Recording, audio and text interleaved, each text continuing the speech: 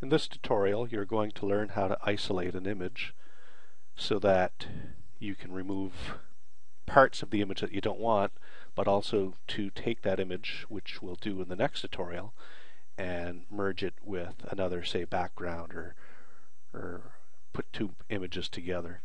So what I'm going to get you to do is you're going to open up a file called McLobster. It's a photo of the McDonald's sign in Moncton on Mountain Road. You probably recognize it. It was taken quite a while ago. If you can take a look at the gas prices over there, 70 cents a liter. Might want to isolate that one too. Here's what you're going to do, is we're going to use some selection tools and we're going to use layers combined. I didn't change anything over here. My threshold's at about 50, and I might have to change some things here in a second. But what we're going to do is, so that we don't mess up this first layer, which is called McLobster, we're going to duplicate this layer, and we're going to make the McLobster, the first layer, invisible, so that any changes we make here will be seen, but won't affect the other layer, and then eventually we'll get rid of this layer if we don't make any mistakes. So let's start with this. What we want to do is we want to isolate the McDonald's sign. We don't want the sky. We don't want this background over here. We don't even want the phone booth or the tree. So it'll be easy enough to get rid of colors that are similar, but when we get to the tree it'll be a little tougher, so we'll have to use a different tool. We'll use the eraser tool. So what we're going to do here is we may as well select a rectangular selection. That's not going to work for me because I have it fixed as an aspect ratio, so I'm going to make sure that that's off, that the rounded corners are off, that the feather edges are off. Yours are probably set like this by default. I'm going to click again so that I can really select what I want. I think I want the strawberry shortcake poster as well, so I'll grab this much. And then what we're going to do with that is we're going to take this selection and we're going to reverse what is selected. So rather than selecting this, it's going to select the outside, and to do this is we're going to go to Select in the menu and we're going to invert the selection. Now, in reality, what's selected is everything that wasn't. I'm going to hit Delete on the keyboard. The other thing that'll work would be Edit Clear. And so we've kind of taken out some parts of the image that we don't need, that we know that we're not going to keep. And that'll make the erasing part later on a little easier to do. I'm just going to click somewhere else. I'll get rid of my guides too. Okay. So the next thing we're going to do is we're going to use our fuzzy select tool, or the magic wand, and I'll leave the threshold here at about 50.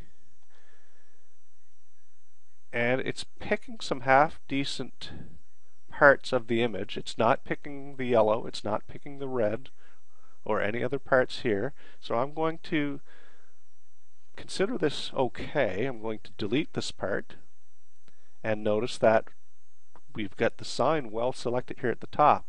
We'll repeat this step. If something messes up, if your threshold is incorrect and you need to reselect something or deselect it and then reselect it, just use your Control-Z key, so your undo, in order to go back and fix what didn't work. So I'm clicking here, I delete it, I clicked here, I delete it. I'm going to try down here and see this gray should be significantly different than any of the sign colors, and with the threshold here of about 50 it's working pretty good. But notice that I'm still getting all of this stuff, and I'm not going to want to use the magic wand tool over here for every little part. I'll continue down here. Oh, that didn't work, see? So I'm going to have to undo, Control-Z. I'll try the sky here. That might not be too bad. I might try the roof of the church, but see, I have too many similar colors here with this threshold. I may want to reduce the threshold. I'll bring it down some and see if I can. And there are times when I'm going to want to zoom in a little bit better. See, so if I hit delete here, I'm losing a good part of that sign, so I have to undo that, and I'm going to select none. So what the easiest part might be to do here would be to zoom in a bit. I'll zoom into the bottom. You can do the same sort of things. You saw how I used the rectangle tool. You saw how I use the fuzzy select tool. I could decide that I want to select the free select tool and click like this along the sign.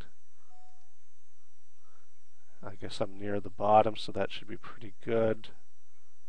I'll try and keep it quite vertical, and maybe I'll just select up here, and I'm not going to worry about what I select over here because this part will be easy to get rid of. And I go back to my original selection. That's the important part. And then now I have a defined selection. I'll zoom out to demonstrate that. I'll delete that part, and so I've got a good part here that was close to the sign that's removed. What I can also do is, I don't have any reason to use the ellipse tool. What I might do here is I might decide that I want to use the rectangle tool to get rid of this part here. And that's not too bad. What you can also do is you can move this tool around. So if I wanted to move it up a little bit, notice that I have those 4 arrows. I'll move it up just a bit and I'll hit delete again, and it kind of gets rid of that. I'll maybe bring it closer to the sign. It'll get rid of this little tiny part that wasn't selected. I could do the same thing down here. I could get rid of the Ultramar sign. I'll move this over a bit and delete.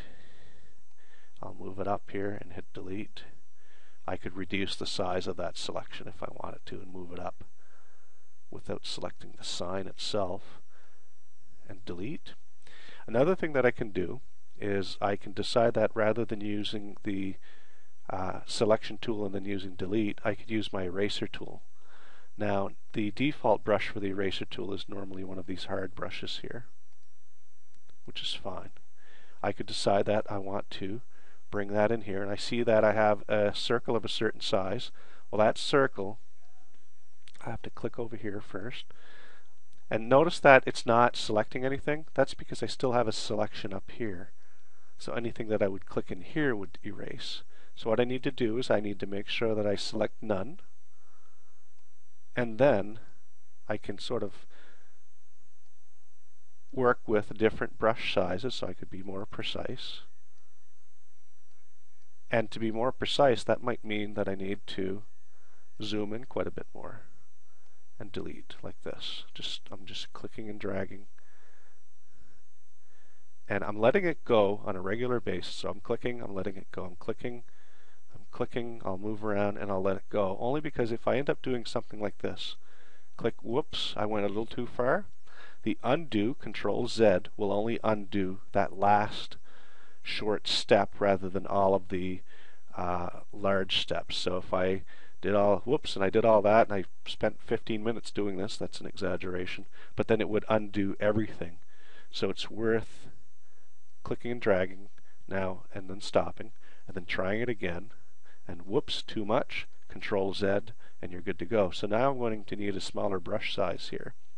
If I use the fuzzy select tool, I'm probably going to end up selecting the brown casing here, the brown frame around the sign, which is not what I want to do because I want to make this look as natural as possible.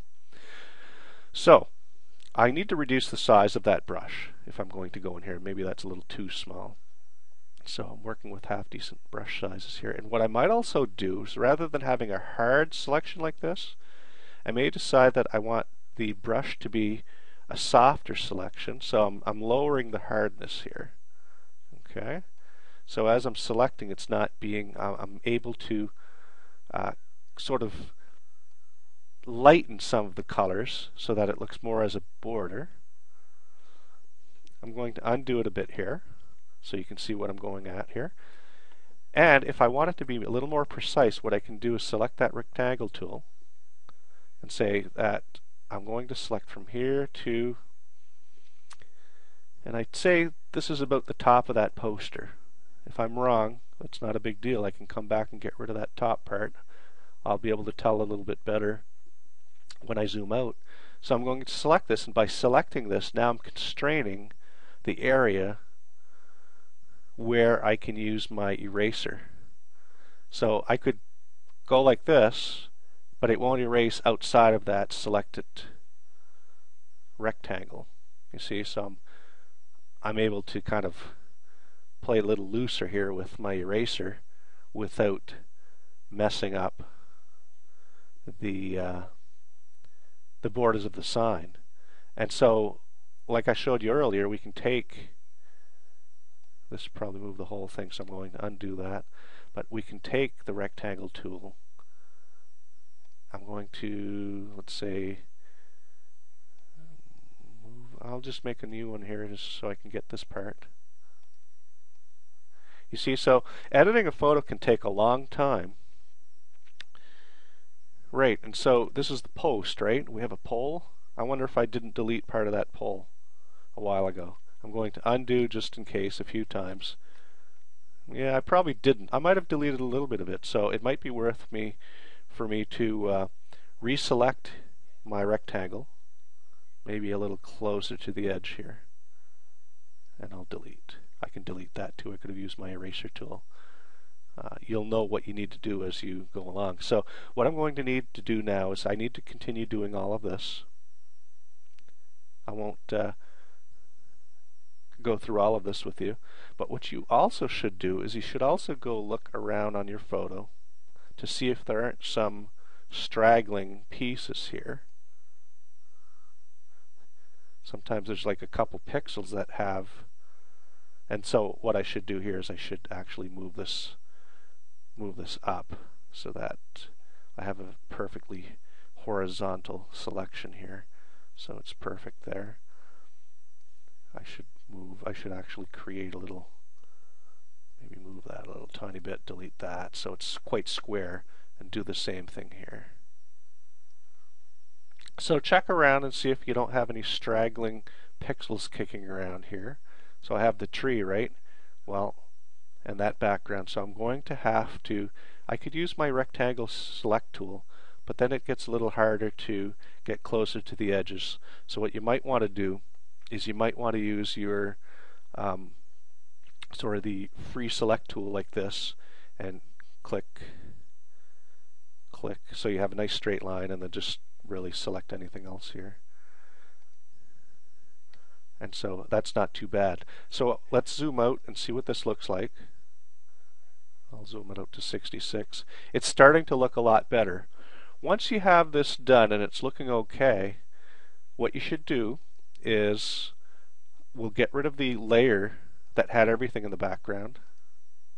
Right? Everything's still there. We'll get rid of that layer because we didn't mess it up. So we can delete that layer. And at the end of all of this, I'll just click select none. At the end of all of this, what you should do is you should save it as, and I'll get you to save it as McLobster with your initials. So if your name is Homer J. Simpson, save it as McLobster, HJS. And in the next tutorial, we're going to take this, we'll continue on this image, but we'll place this image on a different background. We'll place it in a place where a McDonald's sign normally wouldn't be found. That's the end of this tutorial. I encourage you to play around with those tools and get it right. It might take you half an hour, it might take you 45 minutes to get it right, but the important part is that you've edited properly